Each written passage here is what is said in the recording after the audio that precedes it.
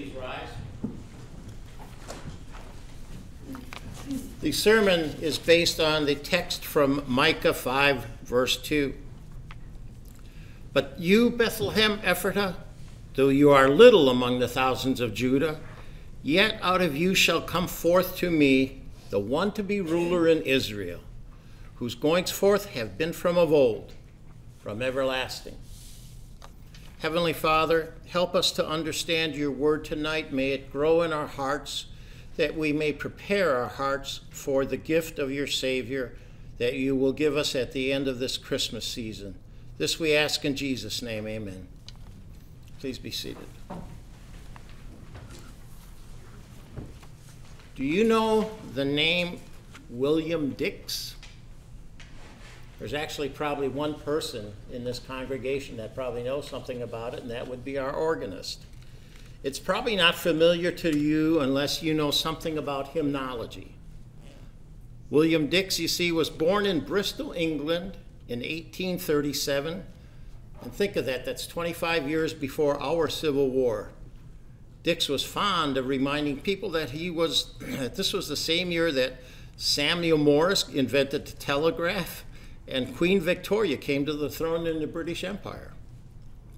He was the son of a surgeon in Bristol, England, but after receiving his basic schooling in Bristol, he moved to Glasgow, Scotland. Dick spent most of his life in Glasgow working as a marine insurance manager, a job he did not find very exciting.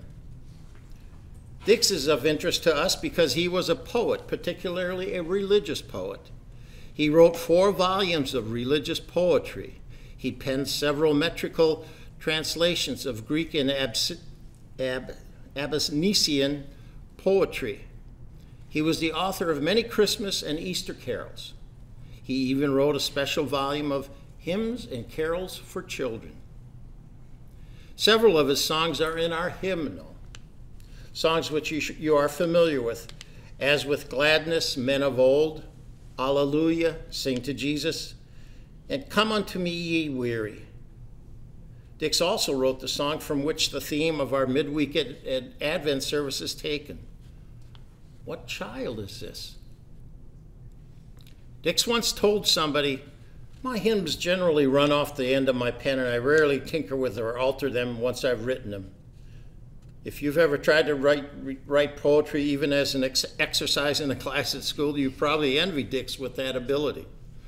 Most of us labor a great deal when we write poetry. First, we struggle with our basic idea, then we decide what rhyme and rhythm to use, and finally we write and rewrite our verses. It would be great if we all we had to do was take out our pen and words would come running off the end of the way they did for Dix. How blessed we are that Dix's pen was gushing with words.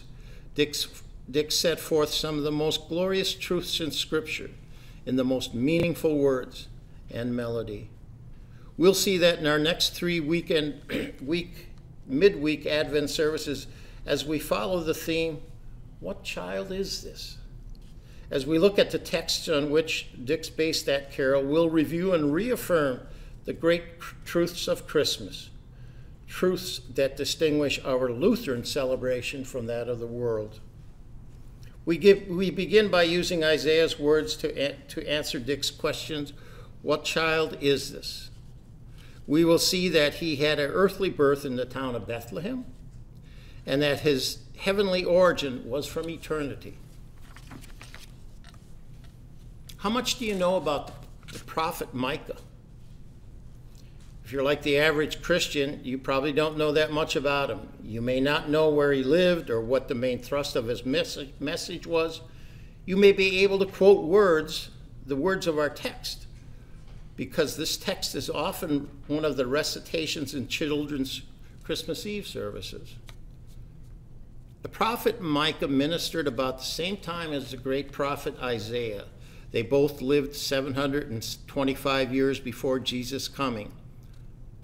Micah, like Isaiah, carried out his ministry in Judah, the southern kingdom of at the time that the Assyrians threatened and finally captured Israel, the northern kingdom. Micah warned the people of Judah that they were going to come under God's judgment as Israel had. That's what he preached in the first 2 chapters of his book. In chapters 3 to 5, the tone of his book changes. Micah looks ahead to the messianic kingdom, the rule of mercy, and the grace the promised Savior would establish in heaven. Then in the last 2 chapters of this book, Micah elaborates on the comforting truth that there is no God like our God.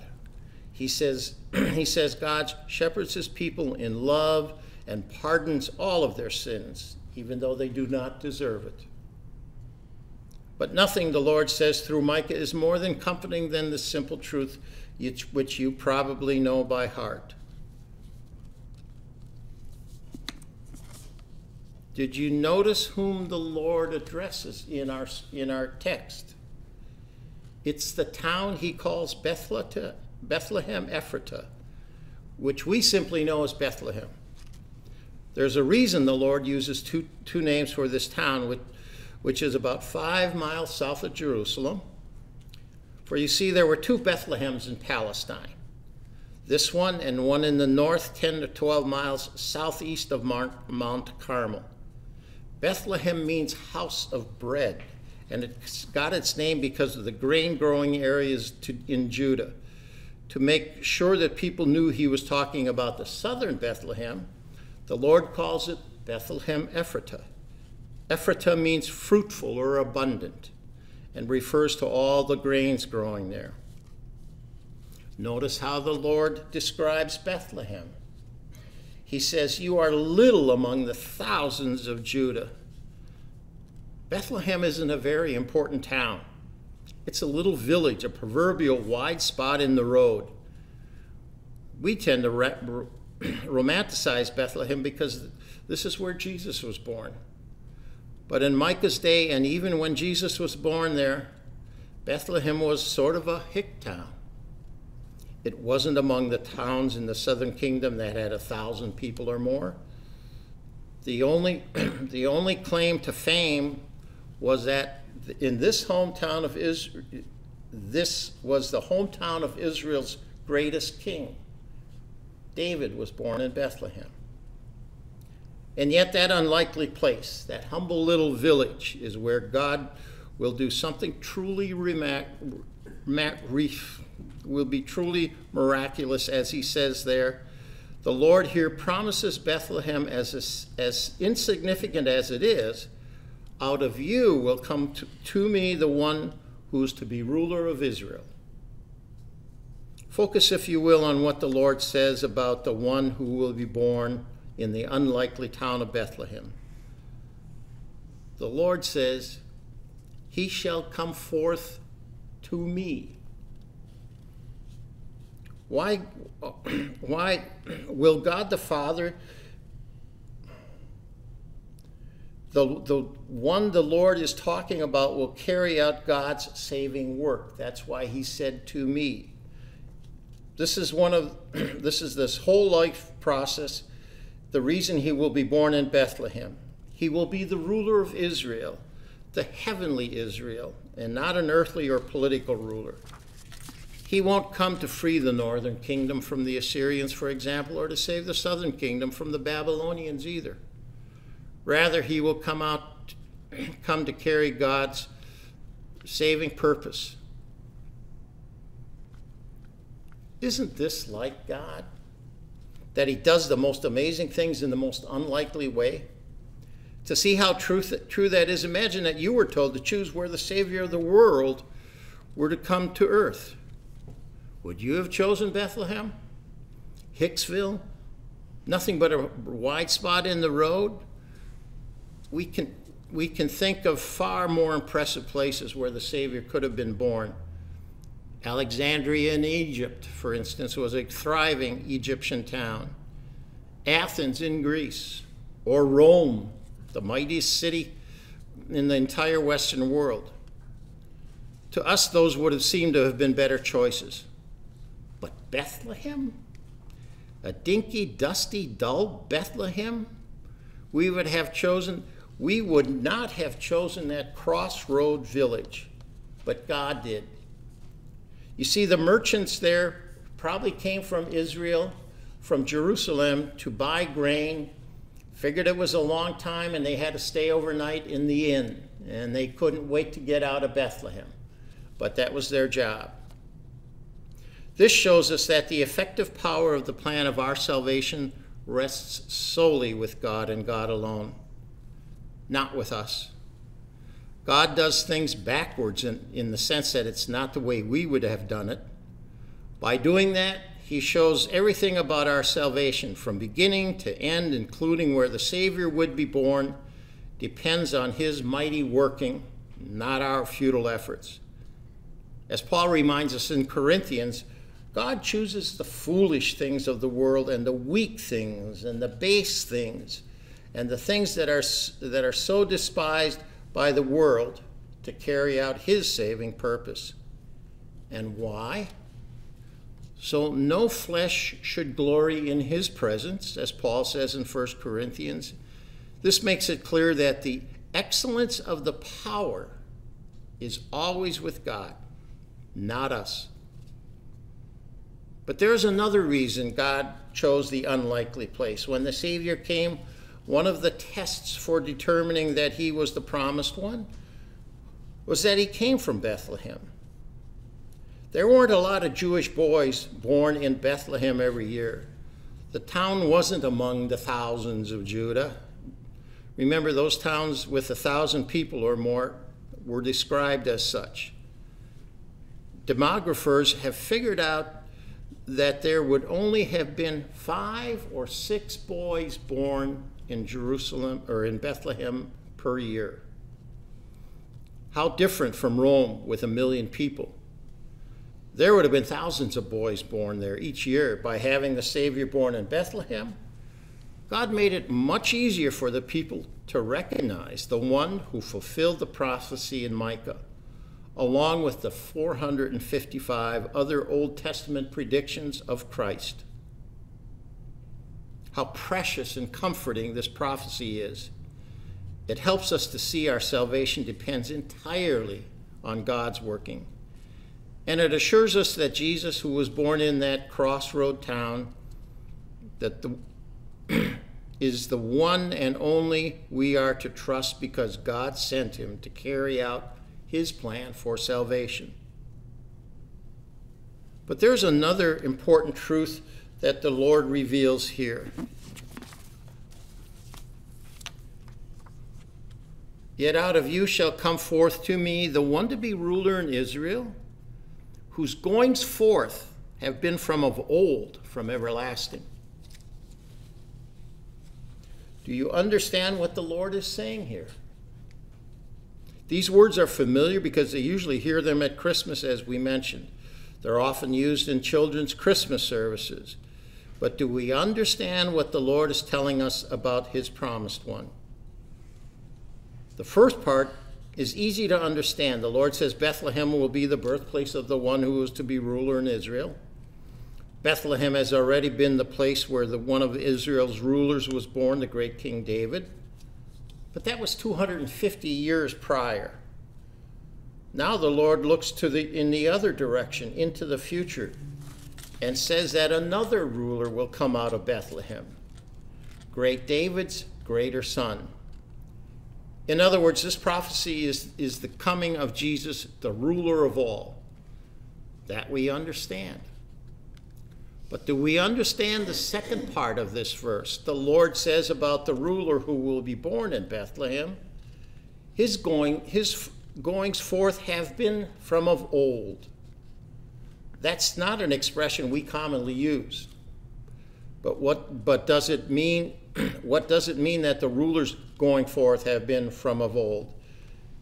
The expression going forth refers to the origin of our Savior, the time he began or didn't begin. The Lord says the Savior King will have his earthly beginning when he is born in Bethlehem. But he will also have been from of old. This phrase can mean from a long time in the past, but it can also mean eternity, from eternity. And that's how our Lord uses it here. He shows that when he adds the parallel expression from everlasting, the one who will have his earthly origin in Bethlehem has existed from everlasting. This is hard to grasp, isn't it? How can anyone be from of old, from everlasting, without a beginning? You see, you and I are time-bound. We all have a beginning, and we'll all have an end. Our going forth doesn't stretch back very far, even if we've reached the 7th or 8th decade of our lives.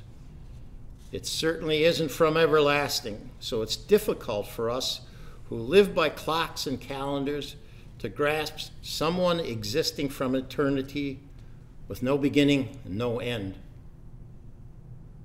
But that's where our Savior's origin is, in eternity. For you see, the one who was born in Bethlehem on a certain day about 4 BC actually existed in eternity, without a birthday, without a beginning. He is true God. He always was, just as the Father and the Holy Spirit always were. Although he came down to earth in the days of Julius Caesar, he existed forever prior to that birth. I like the way Max Lucado puts it in his book, When God Came Near.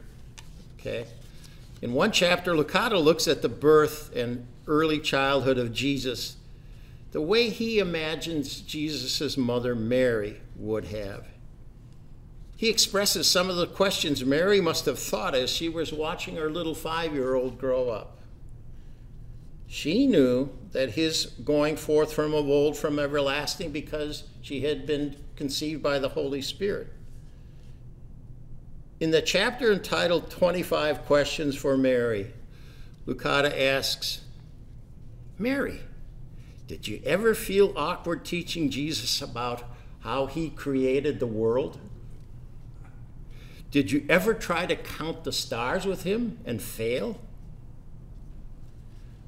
When Jesus saw a rainbow, did he ever mention the flood and that he and his heavenly Father had created it?